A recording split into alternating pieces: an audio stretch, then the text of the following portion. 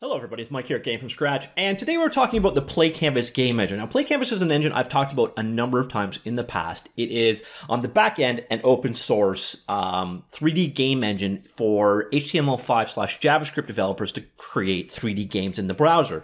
And what they've just added is a bunch of 2D functionality on top of that. So now you have support for sprites, texture atlases, etc., as well as animations. So now you can actually use the PlayCanvas engine to create 2D games or 2.5D games in addition to 3D titles. So today we're going to be looking at that new functionality that has just been added to the PlayCanvas engine. Now, PlayCanvas, as I said, is something I've covered quite a few times. I've done a getting started tutorial. I will link that down below, and any other information I think is relevant. If you haven't checked out this engine yet and you are interested in working in the browser, I do recommend you do so. It's a very cool project.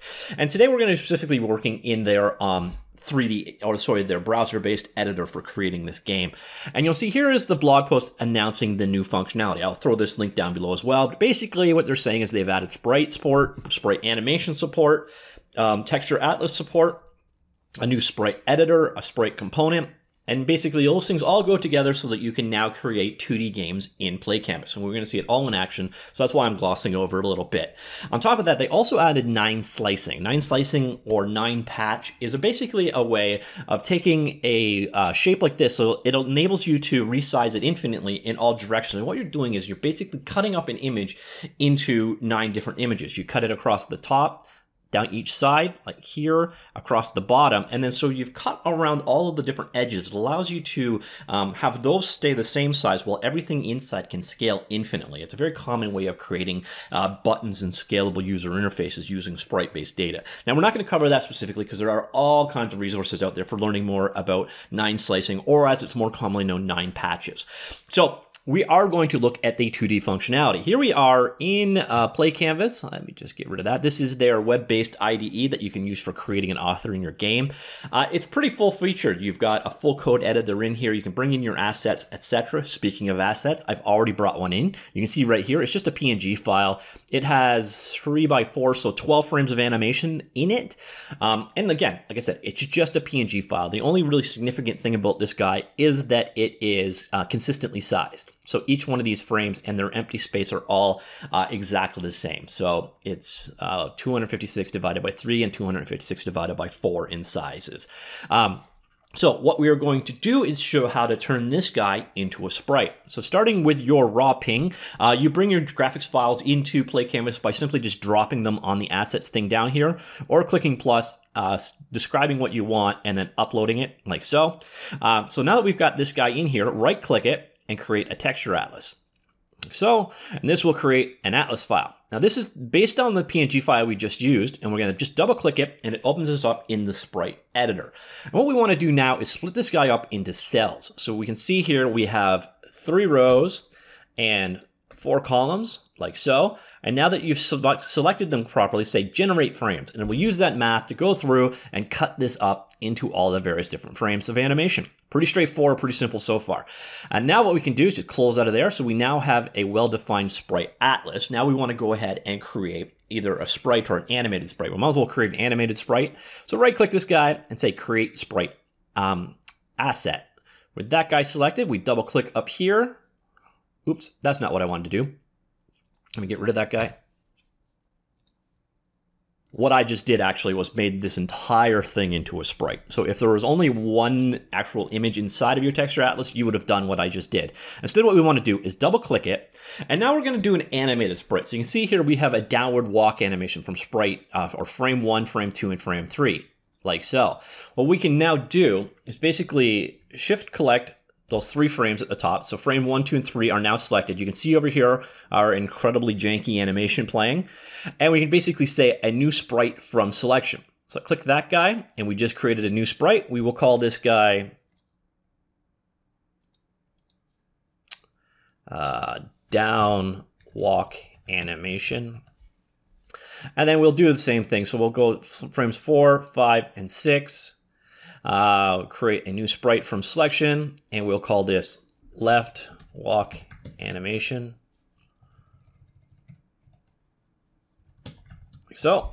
All right, so we just defined 2 animations out of our existing sprite sheet.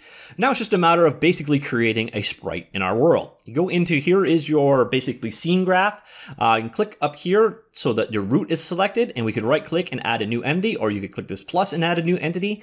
You'll notice as we go down, there is now a sprite option, and we have a choice between sprite and animated sprite. If your sprite does not have multiple frames of animation, you would choose that one. We do have multiple animation frames. In this case, we choose this guy right here. So we created our animated sprite. We're going to go over here, and now we're just going to define what it is. So first off, we have to tell it which sprite to use. So we can click there, and we'll start with the down walk animation. We could add another clip like so. And in this case, we'll select our left-right animation. So we'll call this walk down. And we will call this guy walk left. And I'm going to change out my frame rate to 5 frames per second because my animation is not exactly world shattering. And you'll notice here you have an option for looping set animation. And now we can basically, we should be able to see in our scene there is our guy right there. Let's switch out to the camera mode.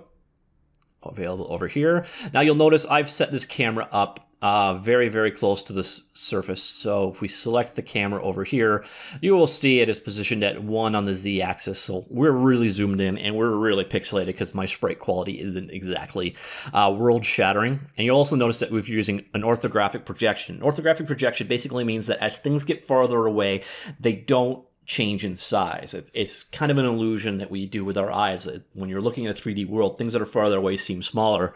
An orthographic projection turns that off, and it's the most commonly used projection mode for a traditional 2D game.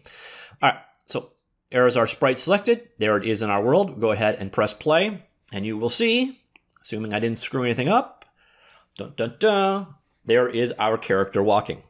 So pretty straightforward stuff. If we wanted to go ahead and do a controller to switch between the animations, we could. Again, this is a component-based engine, so we just come up here to add component, and then we could attach a script to control this guy right here. So where did my script go? Right here. Let's add a script, new script. Character controller. And that will just go ahead and create a new script for us. Available right there. Let's go back so we can actually click here and edit it up. And there you get your character controller script opens in their integrated editor.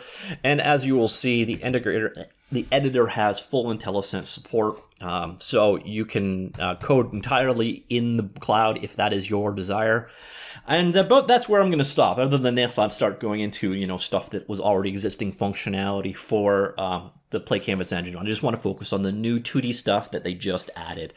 I hope you found that kind of cool. It's going to really open up PlayCanvas for a lot more new functionality, especially if you're looking in the 2.5 space. Straight out 2D, the functionality is still a little lacking. There's a physics plugin, so you can bring in your physics simulation, etc., but there's no support for things like tile mapping, etc. So if they want to go full-blown 2D editor in the future, it'd be nice to see things like tile map support being added. But if you're looking at integrating 2D into a 3D scene, this is some pretty cool functionality they just added. So that's why I decided to share it. Hope you guys did find that interesting. And again, if you want to learn a little bit more about the PlayCanvas game engine, I will throw a couple links for your review down below. Let me know what you think of PlayCanvas engine in specific or the 2D functionality that they just added. Is this interesting to you, or do you still just not give a damn? All right, I will talk to you all later. Goodbye.